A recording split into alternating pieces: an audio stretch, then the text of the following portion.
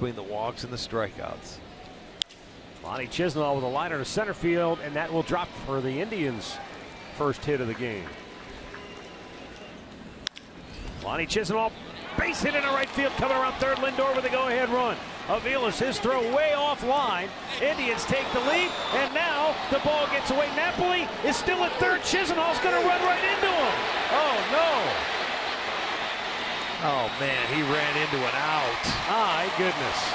He never saw Napoli ahead of him. He's got 2 down. You got to keep your eye on the guy in front of you. And that's where you have to be your own coach when you're on the bases and watch who's ahead of you. Oh, Lonnie lifts off deep right. Aviles back.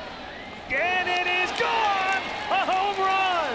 Another home run! The 4th of the inning for Cleveland.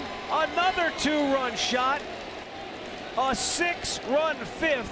And I mean to tell you, Verlander is stunned. Wow. This is home run derby in this inning.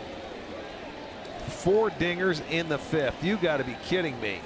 And the amazing thing of that inning, and we talked about it at the outset. Lonnie with a drive to deep right field. Aviles on the run, can't make the play. Got a triple. And Lonnie's going to go all the way to third standing. Yes, he can. Boy, he has 4 hits today and is a double away from the cycle. He has 2 singles, a homer, and now a triple.